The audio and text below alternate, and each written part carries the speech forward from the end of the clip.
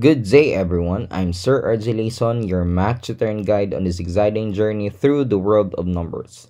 In this video, we will discuss all about measures of dispersion, part 1, the range, and standard deviation. Let us define first what is measures of dispersion. It describes how the spread of the data are. Specifically, it measures the variation of the data values among themselves and around the average or the mean. Now, there are three components of measures of dispersion, which first is the range, variance, and standard deviation. Let us define first what is the range. The range of a set of the data values is the difference between the greatest data value and the least data value. So to find the range, we just need to subtract the greatest data value minus or subtract by the least data value. Let's have an example. Let us find the range of the grades of student A and student B. Now, in grades in student A, the highest value or the highest data value is English, that is 96, and the lowest data value is 90. So we have here the range of the grades in student A is 96 minus 90 is 6. While in student B, grades in student B, the highest data value is 99 in English, and the lowest value or the least value is 87 in social science. So we have 99 minus 87, we have 12. So that's how you find the value of the range. Now let's proceed to standard deviation. The standard deviation of the numerical data make use of the individual amount of each data values deviate from the mean. So if we have now the standard deviation value, let us analyze the other results. The closer the standard deviation to 0, the lower the data variability and more reliable the mean is. While if our standard deviation is equal to 0 or equal to 0, it indicates that every value of the data set is exactly equal to the mean. While the higher the standard deviation, the more variation there is in the data and least accurate or less accurate the mean is. So there are ways to solve the standard deviation. Let us identify first or given data if it is a population or sample. So if we have x sub 1, x sub 2, x sub 3 until x sub n is a population of n, number with a mean of mu, then the standard deviation of the population is, we have the standard deviation of population equals to the square root of the summation of your squared of deviation over n. And if your x sub 1, x sub 2, x sub 3 until x sub n is a sample of n, number with the mean, then the standard deviation of the sample is s equals the square root of the summation of the squared deviation over n minus 1. So let's follow this procedure for computing the standard deviation. First, we need to determine the mean of the n or n numbers. Second, for each number, we need to calculate the deviation or the difference between the number or the data and the mean of the numbers. Third, we need to calculate the square of each of the deviation and find the sum of the square of the deviation. All we need to do, since we have the result in the deviation, we just need to raise to 2 na lang ang the result to get the square of deviation. Fourth, if the data is a population, then divide the sum of n. If the data is a sample, then divide the sum by n minus 1. Last one is we need to find the square root of the quotient in step number 4. Let's have an example. The following numbers were obtained by sampling a population. We have 1, 2, 5, 7, 8. So it's stated here, sampling a population. That means our given data is a sample. Find the sample of the standard deviation, correct to 2 decimal places. So we need to use the standard deviation of the sample equals the square root of the summation of your squared deviation over n minus 1.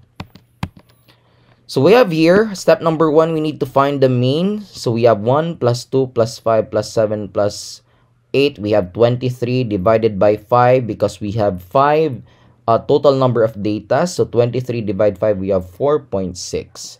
Next, in step number 2, we need to find the deviation. So first, we need to write the data first. So we need to have here data X. For the column, we have 1, 2, 5, 7, 8.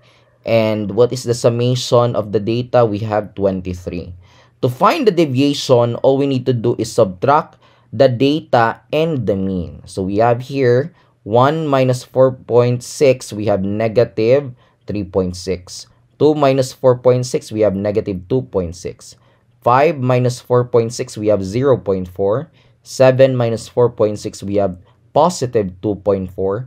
8 minus 4.6, we have positive 3.4.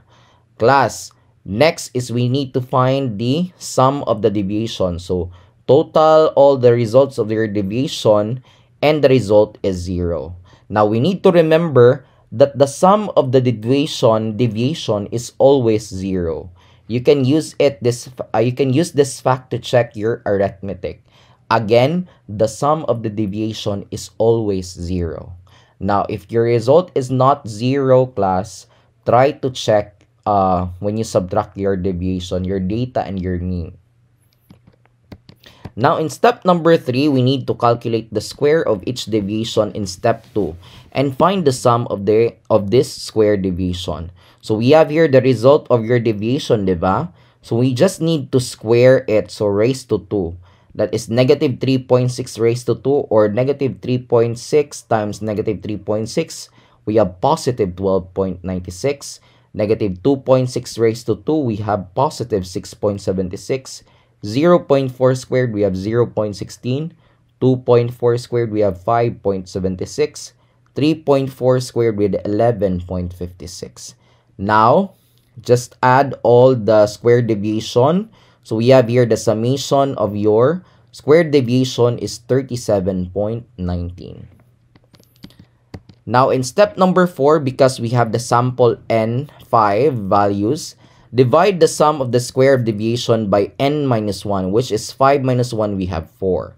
So, we have here the sum na of their squared of deviation, which is 37.19, divided by 5, since we have 5 data sets na.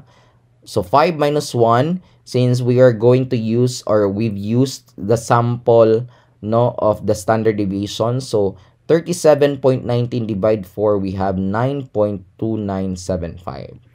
Now, step number 5, we just need to square root or result of our step number 4. So, square root of 9.2975, that is 3.05. So, our standard deviation is 3.05. Let's try example number 3. Find the standard deviation of the given population data. 2, 5, 8, 10, and 15. So, it's stated here, given population data. So, we will use the standard deviation of population. So, we have standard deviation of the population is equals to square root of the summation of the square deviation over n. So, step number 1, we need to find the mean. So, find the sum of the data set. So, 2 plus 5 plus 8 plus 10 plus 15, we have 40. Divided by 5, since we have 5 data sets. 1, 2, 3, 4, 5. So, 40 divided 5 is 8. Step number 2, for each number, calculate the deviation or the difference between the number and the mean. So, we need to write first the data, in the first column. So, the datas are 2, 5, 8, 10, 15, and the summation of our data is 40. To compute the deviation, we just need to subtract the data to the mean. So, in step number 1, our mean is 8. So, we have 2 minus 8, we have negative 6. 5 minus 8, we have negative 3. 8 minus 8, we have 0. 10 minus 8, we have positive 2. 15 minus 8, we have positive 7.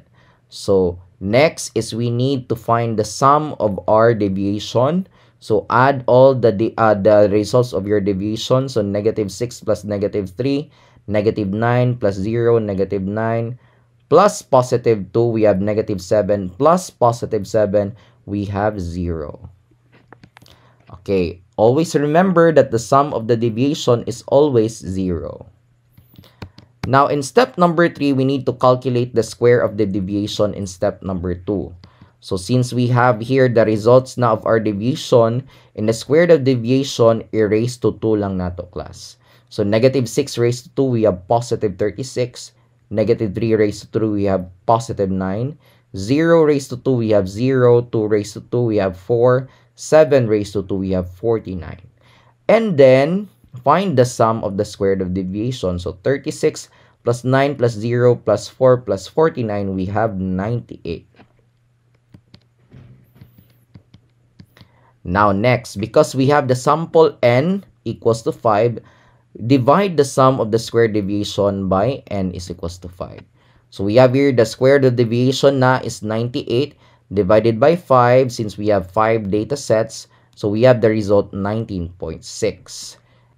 So, in step number 5, we just need to square root 19.6. So, the standard deviation of the population is the square root of 19.6, we have 4.43.